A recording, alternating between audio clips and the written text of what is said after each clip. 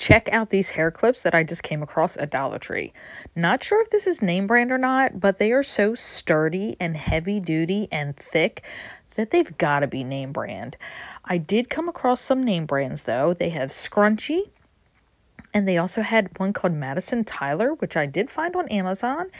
But look at all these hair clips.